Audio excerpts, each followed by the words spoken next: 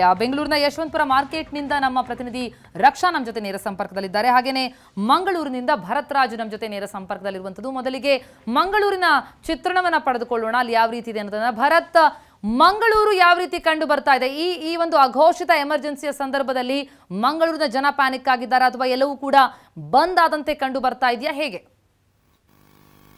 ಪ್ರತಿಮಾ, ಏನಂದ್ರೆ ಪ್ರಮುಖವಾಗಿ ಮಂಗಳೂರಿನಲ್ಲಿ ಈಗಾಗಲೇ 7 ಸಸ್ಪೆಕ್ಟೆಡ್ ಕೇಸ್ಗಳು ಸಿಕ್ಕಿರುವಂತದ್ದು. ಅದರಲ್ಲಿ 4ರ ರಿಪೋರ್ಟ್ ಈಗಾಗಲೇ ಬಂದಿದೆ, ಎಲ್ಲೂ ಕೂಡ ನೆಗೆಟಿವ್ ಆಗಿರುವಂತದ್ದು. ಉಳಿದ ಪ್ರಕರಣಗಳ ರಿಪೋರ್ಟ್ ಇನ್ನಷ್ಟೇ ಬರಬೇಕಾಗಿರುವಂತದ್ದು. ಆದ್ರೆ ಮಂಗಳೂರಿನಲ್ಲಿ ನಿನ್ನೆ ಘೋಷಣೆ ಮಾಡಿದಂತೆ ಎಮರ್ಜೆನ್ಸಿ ಏನಿದೆ ಅದಕ್ಕೆ ಸಂಬಂಧಪಟ್ಟಂತೆ ಮಂಗಳೂರು ಬಹುತೇಕ ಇವತ್ತು ಬಂದ್ ಆಗುವ ಸಾಧ್ಯತೆಗಳು ಕಾಣ್ತಾ ಇಲ್ಲ. ಯಾಕಂದ್ರೆ ಇಲ್ಲಿನ ಮಾಲ್ಗಳಿಗೆ ಯಾವುದೇ ರೀತಿಯಾದಂತಹ ಅಧಿಕೃತ ಸೂಚನೆಗಳು ಬಂದಿಲ್ಲ ಅಂತ ಮಾಲ್ನ ಮಾಲಕರು ಹೇಳ್ತಾ ಇದ್ದಾರೆ. ಹಾಗಾಗಿ 10 ಗಂಟೆ ನಂತರ ಇಲ್ಲಿನ ಮಾಲ್ಗಳ ಚಿತ್ರಣ 10 ಗಂಟೆ ನಂತರ ಸಿಗಬಹುದು. ಇನ್ನು ಆನ್ಲೈನ್ ಬುಕಿಂಗ್ ವಿಚಾರಕ್ಕೆ ಬಂದ್ರು ಕೂಡ ಅಷ್ಟೇ. ಆನ್ಲೈನ್ ಬುಕಿಂಗ್ ನ ವಿಚಾರಕ್ಕೆ ಬಂದ್ರೆ ಬುಕಿಂಗ್ ವಿಚಾರದಲ್ಲಿ ಈಗಾಗಲೇ ಸಿನಿಮಾ ಚಿತ್ರಮಂದಿರಗಳಲ್ಲಿ ಯಾವುದೇ ರೀತಿಯಾದಂತಹ ಟಿಕೆಟ್ಗಳು ಬುಕಿಂಗ್ ಆಗ್ಲಿಲ್ಲ. ಆದ್ರೆ 2 ಸಿನಿಮಾ ಮಂದಿರಗಳಲ್ಲಿ ಈಗಾಗಲೇ ಟಿಕೆಟ್ ಬುಕಿಂಗ್ ಆಪ್ಷನ್ ಗಳನ್ನ ಇಟ್ಟಿದ್ದಾರೆ. ಒಂದು PVR ಸಿನಿಮಾ ಮಂದಿರದಲ್ಲಿ ಮಾತ್ರ ಆ ಬುಕಿಂಗ್ ಅನ್ನ ಕ್ಯಾನ್ಸಲ್ ಮಾಡಿರುವಂತದ್ದು. ಉಳಿದಂತೆ ಮಂಗಳೂರಿನಲ್ಲಿ ಈಗಾಗಲೇ ಆ ಬಾರ್ ಅಂಡ್ ರೆಸ್ಟೋರೆಂಟ್ ಗಳಾಗಿರ್ಬಹುದು ಅಥವಾ ಯಾವುದೇ ರೀತಿಯಾದಂತಹ ಅವರಿಗೆ ಅಧಿಕೃತವಾಗಿ ಬಂದಿಲ್ಲ. ಇನ್ನು ಕೇವಲ ಆ ಡ್ಯಾನ್ಸ್ ಬಾರ್ ಗಳೇನಿದೆ ಮತ್ತು ಆ ಪಬ್ಗಳೇನಿರುವಂತದ್ದು, ಆ ಪಬ್ಗಳಿಗೆ ಮಾತ್ರ ಅಧಿಕೃತವಾಗಿ ಒಂದು ಸೂಚನೆಯನ್ನ ಖಡಕ್ಕಾಗಿ ಕೊಟ್ಟಿದ್ದಾರೆ.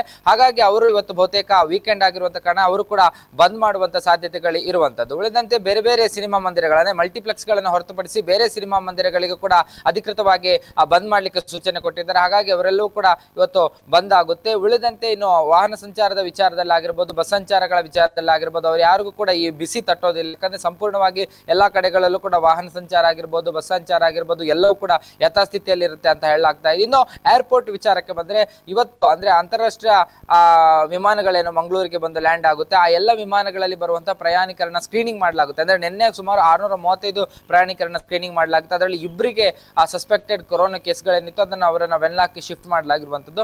ಉಳಿದಂತೆ ಇವತ್ತು ಏನು ಮತ್ತೆ ಈ ರೀತಿಯಾಗಿ ಬರುವಂತ ಎಲ್ಲ ಪ್ರಯಾಣಿಕರನ್ನ ಹೆಚ್ಚಿನ ತಪಾಸಣೆ ಮಾಡಲಾಗುತ್ತೆ. ಅದರ ಜೊತೆಗೆ ಮಂಗಳೂರು ಏರ್ಪೋರ್ಟ್ ಆಗಿರ್ಬೋದು ಮತ್ತು ಮಂಗಳೂರು ಏರ್ಪೋರ್ಟ್ ನ ಜೊತೆಗೆ ಮಂಗಳೂರಿನ NMPT ಬಂದರ್ ಏನಿದೆ ಅಲ್ಲಿಗೆ ಬರುವಂತಹ ಹಡಗುಗಳು, ಈಗಾಗಲೇ ಹಡಗುಗಳ ಸಂಚಾರಕ್ಕೆ ಸದ್ಯದ ಮಟ್ಟಿಗೆ 31ರವರೆಗೆ ಮಾರ್ಚ್ 31ರವರೆಗೆ ಮಂಗಳೂರು NMPT ಏನಿದೆ ಅಲ್ಲಿಗೆ ಯಾವುದೇ ರೀತಿ ಹಡಗುಗಳ ಆಗಮನಕ್ಕೆ ಅವಕಾಶ ಇರೋದಿಲ್ಲ. ಆದ್ರೂ ಕೂಡ ಯಾವ್ದಾದ್ರು ಬೇರೆ ಮೂಲಗಳಿಂದ ಇಲ್ಲಿಗೆ ಆಗಮಿಸಿದ್ರು ಕೂಡ ಅವರಲ್ಲಿ ಕೂಡ ಎಲ್ಲವನ್ನ ಕೂಡ ಸಿದ್ಧತೆಯನ್ನ ಮಾಡಿಕೊಳ್ಳಲಾಗಿರುವಂತದ್ದು. ಉಳಿದಂತೆ ಇಡೀ ಮಂಗಳೂರಿನಲ್ಲಿ ಅಂದ್ರೆ ಇಡೀ ಕೇವಲ ಮಂಗಳೂರು ಅಷ್ಟೇ ಅಲ್ಲದೆ ದಕ್ಷಿಣ ಕನ್ನಡ ಜಿಲ್ಲೆಯ ಬೇರೆ ಬೇರೆ ಧಾರ್ಮಿಕ ಕ್ಷೇತ್ರಗಳು, ಧರ್ಮಸ್ಥಳ ಆಗಿರ್ಬೋದು, ಕುಕ್ಕೆ ಸುಬ್ರಹ್ಮಣ್ಯ ಆಗಿರ್ಬೋದು, ಇಲ್ಲಿ ಎಲ್ಲೂ ಕೂಡ ಅಧಿಕೃತವಾಗಿ ಭಕ್ತರಿಗೆ ಬರಬೇಡಿ ಅನ್ನುವಂತ ಸೂಚನೆಯನ್ನ ಯಾವುದೇ ದೇವಸ್ಥಾನದ ಆಡಳಿತ ಮಂಡಳಿಗಳು ಕೂಡ ಕೊಟ್ಟಿಲ್ಲ. ಆದ್ರೆ ಇವತ್ತು ಈಗಾಗಲೇ ಆ ಮಕ್ಕಳಿಗೂ ಕೂಡ ಕೆಲವೊಂದು ಕಡೆ ಈ ಶಾಲೆಗೂ ಕೂಡ ರಜೆ ಇರುವಂತದ್ದು. ಆ ಒಂದು ಹಿನ್ನೆಲೆಯಲ್ಲಿ ದೇವಸ್ಥಾನಗಳಿಗೆ ಭಕ್ತರು ಬರುವಂತ ಸಾಧ್ಯತೆಗಳಿವೆ. ಆದ್ರೆ ಇದರ ಜೊತೆಗೆ ಕೊರೋನಾ ವೈರಸ್ ನ ಭೀತಿ ಇರುವಂತ ಕಾರಣದಿಂದಾಗಿ ಮತ್ತು ಒಂದಷ್ಟು ಎಮರ್ಜೆನ್ಸಿ ರೀತಿಯಲ್ಲಿ ಒಂದು ಡಿಕ್ಲೇರ್ ಆಗಿರುವಂತ ಕಾರಣದಿಂದಾಗಿ ಭಕ್ತರ ಸಂಖ್ಯೆ ಇಳಿಮುಖವಾಗುವಂತಹ ಸಾಧ್ಯತೆಗಳು ಕೂಡ ಇರುವಂತದ್ದು. ಹೀಗಾಗಿ ಎಲ್ಲಾ ಕಡೆಗಳಲ್ಲೂ ಕೂಡ ಮುನ್ನೆಚ್ಚರಿಕೆ ಕ್ರಮಗಳನ್ನ ಮಾಡಲಾಗಿರುವಂತದ್ದು. ಕುಕ್ಕೆ ಸುಬ್ರಹ್ಮಣ್ಯದಕ್ಕೂ ಕೂಡ ಹೆಲ್ಪ್ ಡೆಸ್ಕ್ ಅನ್ನ ಮಾಡಲಾಗಿದೆ. ಯಾಕಂದ್ರೆ ಯಾರಾದ್ರೂ ಅವರಿಗೆ ಜ್ವರ ಅಥವಾ ನೆಗಡಿ ಅಥವಾ ಬೇರೆ ಯಾವ್ದಾದ್ರು ಅನಾರೋಗ್ಯ ಕಂಡು ಬಂದಲ್ಲಿ ಸ್ವತಃ ಅವರೇ ಹೋಗಿ ಆ ಹೆಲ್ಪ್ ಡೆಸ್ಕ್ ಗಳನ್ನ ಸಂಪರ್ಕಿಸಿ ಅವರ ಆರೋಗ್ಯ ತಪಾಸಣೆ ಮಾಡ್ಕೊಳ್ಳಿಕ್ಕೆ ಅಲ್ಲಿ ಒಂದು ಹೆಲ್ಪ್ ಡೆಸ್ಕ್ ಅನ್ನ ಇವತ್ತಿನಿಂದ ಸಿದ್ಧಪಡಿಸ್ತೇನೆ ಅನ್ನುವಂಥದ್ದನ್ನ ಕೂಡ ಕುಕ್ಕೆ ಸುಬ್ರಹ್ಮಣ್ಯದ ಆಡಳಿತ ಮಂಡಳಿ ಹೇಳಿರುವಂತದ್ದು. ಒಟ್ಟಾರೆಯಾಗಿ ಸದ್ಯದ ಮಟ್ಟಿಗೆ ಅಂದ್ರೆ ಬೆಳಗಿನಿಂದ ಅಲ್ಲಿ ಜನಜೀವನ ಯಥಾಸ್ಥಿತಿಯಲ್ಲಿದೆ, ವಾಹನ ಸಂಚಾರಗಳು ಕೂಡ ಯಥಾಸ್ಥಿತಿಯಲ್ಲಿ ಇರುವಂತದ್ದು. ಹಾಗಾಗಿ ಮುಂದಿನ ಕ್ಷಣಗಳಲ್ಲಿ ಯಾವ ರೀತಿಯಾಗಿರುತ್ತೆ ಅಂದ್ರೆ ಯಾವ್ದನ್ನೆಲ್ಲ ಬಂದ್ ಮಾಡ್ಬೇಕು ಅನ್ನೋಂಥ ಸೂಚನೆ ಕೊಟ್ಟಿದ್ದಾರೆ. ಅದನ್ನ ಇಲ್ಲಿನ ಒಂದು ಜನರು ಯಾವ ರೀತಿ ಅದಕ್ಕೆ ಸ್ವೀಕರಿಸ್ತಾರೆ ಅನ್ನುವಂಥದ್ದು ನೋಡ್ಬೇಕು. ಇನ್ನೊಂದು ಕಡೆಯಲ್ಲಿ ಅಂದ್ರೆ ಇಲ್ಲಿನ ಬೀದಿ ಬದಿ ವ್ಯಾಪಾರ ಅಂದ್ರೆ ಮಂಗಳೂರು ಭಾಗದಲ್ಲಿ ದೊಡ್ಡ ಮಟ್ಟದಲ್ಲಿ ಬೀದಿ ಬದಿಯಲ್ಲಿ ವ್ಯಾಪಾರವನ್ನು ನಡೆಸ್ತಾರೆ. ಈ ಒಂದು ವ್ಯಾಪಾರವನ್ನು ಇವತ್ತಿನಿಂದ ನಿಷೇಧ ಮಾಡಿ ಮಂಗಳೂರು ನಗರ ಪಾಲಿಕೆಯ ಕಮಿಷನರ್ ಶಾನಾಡಿ ಅಜಿತ್ ಒಂದು ಸೂಚನೆಯನ್ನ ಖಡಕ್ಕಾಗಿ ಕೊಟ್ಟಿದ್ದಾರೆ. ಅಂದ್ರೆ ಒಂದು ವೇಳೆ ಈ ರೀತಿಯಾಗಿ ಮಾರಾಟ ಮಾಡುವಂತದ್ದು ಕಂಡು ಬಂದ್ರೆ ಸೋಮವಾರದಿಂದ ಅವರನ್ನ ತೆರವು ಮಾಡುವಂತ ಕೆಲಸವನ್ನ ನಾವು ಮಾಡ್ತೀವಿ ಅನ್ನುವಂಥದ್ದನ್ನ ಹೇಳಿದ್ರೆ. ಯಾಕಂದ್ರೆ ಬಹುತೇಕವಾಗಿ ಮಂಗಳೂರಿನಲ್ಲಿ ಚೈನೀಸ್ ಫುಡ್ ಗಳನ್ನ ಮಾರಾಟ ಮಾಡ್ತಾರೆ ರಸ್ತೆ ಬದಿಯಲ್ಲಿ. ಅದೇ ರೀತಿ ಬೇರೆ ಬೇರೆ ಹಣ್ಣು ಹಂಪಲ ಆಗಿರ್ಬೋದು, ಅಂದ್ರೆ ರಸ್ತೆ ಬದಿ ವಹಿವಾಟು ದೊಡ್ಡ ಮಟ್ಟದಲ್ಲಿ ಕರಾವಳಿ ಭಾಗದಲ್ಲಿ ನಡೆಯುತ್ತೆ. ಹಾಗಾಗಿ ಇದನ್ನ ನಿಯಂತ್ರಣಕ್ಕೆ ತರಬೇಕು ಅನ್ನುವಂತಹ ಉದ್ದೇಶದಿಂದ ಈ ರೀತಿಯ ಒಂದು ಕ್ರಮಕ್ಕೂ ಕೂಡ ಪಾಲಿಕೆ ಮುಂದಾಗಿರುವಂತದ್ದು. ಪ್ರತಿಮಾ, ಎಸ್ ಭರತ್, ಹಾಗೆಯೇ ಯಶವಂತಪುರ ಮಾರ್ಕೆಟ್ ಬಳಿಯಿಂದ ನಮ್ಮ ಪ್ರತಿನಿಧಿ ರಕ್ಷಾ ಈಗ ನಮ್ಮ ಜೊತೆ ನೇರ ಸಂಪರ್ಕದಲ್ಲಿದ್ದಾರೆ. ರಕ್ಷಾ, ಬೆಂಗಳೂರಿನಲ್ಲಿ ನಿಜಕ್ಕೂ ಕೂಡ ಕಳೆದ ಕೆಲವು ದಿನಗಳಿಂದ ಹಲವು ಕಡೆಗಳಲ್ಲಿ ಈಗಾಗಲೇ ಬಂದ್ ವಾತಾವರಣ ಇತ್ತು. ಎಷ್ಟೋ ಕಂಪನಿಗಳಿಗೆ ರಜೆಯನ್ನ ಕೊಡಲಾಗಿತ್ತು, ಶಾಲಾ ಕಾಲೇಜುಗಳಿಗೆ ಕೂಡ ರಜೆಗಳಿರುವಂಥದ್ದು. ಆದರೆ ನಿನ್ನೆ ಕೊಟ್ಟಂತಹ ಘೋಷಿತ ಎಮರ್ಜೆನ್ಸಿಯ ಬಳಿಕ ಬದಲಾವಣೆಗಳು ಕಂಡು ಬರ್ತಾ ಇದೆಯಾ? ಅಲ್ಲಿನ ಚಿತ್ರಣವನ್ನು ತಾವು ಕೊಡುವುದಾದ್ರೆ.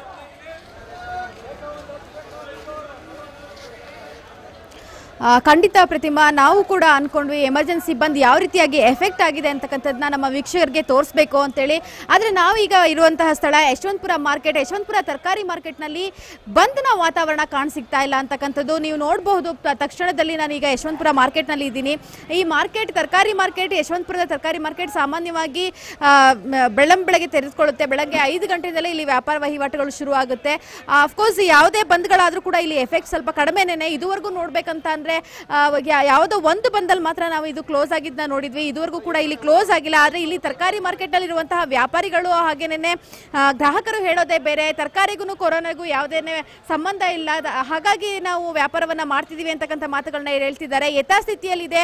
ತರಕಾರಿಯನ್ನ ಕೊಂಡೋಗ್ತಕ್ಕಂಥವ್ರನ್ನ ನೀವು ನೋಡ್ಬೋದು. ಸಾಕಷ್ಟು ಜನನ ತರಕಾರಿ ವ್ಯಾಪಾರಗಳನ್ನ ಮಾಡ್ತಾ ಇರೋರನ್ನ ನೋಡ್ಬೋದು. ಎಲ್ಲಾ ರೀತಿಯ ಹಣ್ಣು ತರಕಾರಿಗಳು ಬಂದು ಬಿದ್ದಿದೆ ಫ್ರೆಶ್ ಆಗಿ.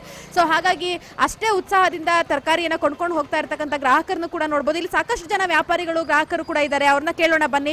ಸರ್, ಕೊರೋನಾ ಎಫೆಕ್ಟ್ ಇಂದ ನೀವು ಬಂದ್ ಮಾಡಲಿಲ್ವಾ? ಯಾಕಂದ್ರೆ ಎಮರ್ಜೆನ್ಸಿ ಬಂದ್ ಘೋಷಣೆ ಆಗಿತ್ತು. ಯಾವ ರೀತಿಯಾಗಿದೆ ನಿಮ್ಮ ವ್ಯಾಪಾರ ಇವತ್ತು? ಯಶವಂತಪುರ ಮಾರ್ಕೆಟ್ ಅಲ್ಲಿ ಯಾವುದೇ ರೀತಿ ಬಂದ್ ಎಫೆಕ್ಟ್ ಏನಿಲ್ಲ, ಆಗೋದಿಲ್ಲ ಮೇಡಮ್. ರೈತರು ತರ ಐಟಮ್ಗಳನ್ನ ತರ್ತಾ ಇದ್ದಾರೆ, ಬರ ಗಿರಾಕಿಗಳು ಬರ್ತಾ ಇದ್ದಾರೆ. ಆದ್ರೂ ಜನಗಳು ಮಾಂಸ ಮತ್ತೆ ಕೋಳಿ ತಿನ್ನೋದು ಬಿಟ್ಬಿಟ್ಟು ತರಕಾರಿ ತಿನ್ಬೇಕು ಅಂತಾನೆ ಕೇಳ್ಕೊಂತೀವಿ. ತರಕಾರಿ ರೇಟು ಕಮ್ಮಿ ಆಗ್ಬಿಟ್ಟಿದೆ, ಜನಗಳಿಗೆ ಬಿಸ್ನೆಸ್ ಇಲ್ಲ ಇಲ್ಲಿ. ಅಲ್ಲೇ 3-4 ದಿವಸದಿಂದ ಈ ತರ ಆಗಿದೆ. ತರಕಾರಿ ರೇಟ್ ಕೂಡ ಕಮ್ಮಿ ಆಗಿದೆ. ಸೊ ವ್ಯಾಪಾರ ಯಾವ ರೀತಿಯಾಗಿ ನಡೀತಾ ಇದೆ ಸರ್ ನಿಮ್ದು? ವ್ಯಾಪಾರ ಏನೋ ನಡೀತಾ ಇಲ್ಲ, ಜನಗಳು ಬರ್ತಾ ಇಲ್ಲ, ಎದುರುಕೊಂಡು ಯಾರು ಬರ್ತಾ ಇಲ್ಲ.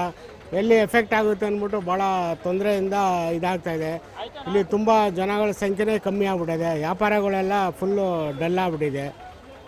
ಸರ್, ಮಾಸ್ಕ್ ಎಲ್ಲ ಹಾಕೊಂಡು ಬಂದಿದ್ದೀರಾ, ಏನು ಕೊರೋನಾ ಬರುತ್ತೆ ಮಾರ್ಕೆಟ್ ಅಲ್ಲೂ ಅಂತ ಭಯ ಇದೆಯಾ ನಿಮಗೆ? ಕೊರೋನಾ ವೈರಸ್ ಇಂದ ಒಬ್ಬರಿಂದ ಒಬ್ಬರಿಗೆ ಬರ್ತಕ್ಕಂಥ ಇದು ವೈರಸ್ ಏನಿದೆ ಅದರಿಂದ ಜನಗಳಿಗೆ ಆತಂಕ ಆಗಿದೆ. ನಮಗೆಲ್ಲಿ ಬರುತ್ತೆ ಅಂತ ವ್ಯಾಪಾರಿಗಳು ಬಂದು ಪರ್ಚೇಸ್ ಮಾಡೋದು ಕಮ್ಮಿ ಆಗಿದೆ. ಸ್ವಲ್ಪ ವ್ಯಾಪಾರ ಕಡಿಮೆ ಆಗಿದೆ. ನಾವು ಮಾಮೂಲಿ ಡೈಲಿ ಯಾವ ಥರ ಬಂದು ತಗೊಂಡೋಗ್ತೀರಾ ಅದೇ ಥರ ತಗೊಂಡೋಗ್ತಾ ಇದ್ದೀರಿ, ವ್ಯಾಪಾರ ಮಾಡ್ತಾ ಇದ್ದೀರಿ ಡೈಲಿ. ಸ್ವಲ್ಪ ವ್ಯಾಪಾರ ಕಡಿಮೆ ಆಗಿದೆ. ಅದು ಬಿಟ್ಟರೆ ಇದರಿಂದ ತರಕಾರಿಯಿಂದ ಏನು ತೊಂದರೆ ಆಗ್ತಾ ಇದೆ.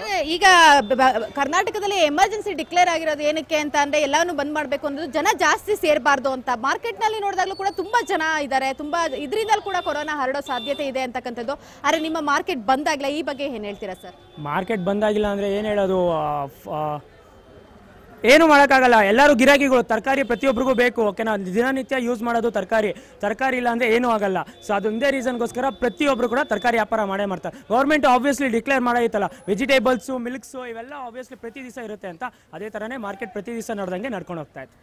ಅಂದ್ರೆ ಇಷ್ಟೆಲ್ಲ ಜನ ಸೇರೋದ್ರಿಂದ ಇಲ್ಲಿ ಯಾವುದೇ ಸಮಸ್ಯೆ ಆಗಲ್ಲ ಅಂತ ಹೇಳ್ತೀರಾ ನೀವು?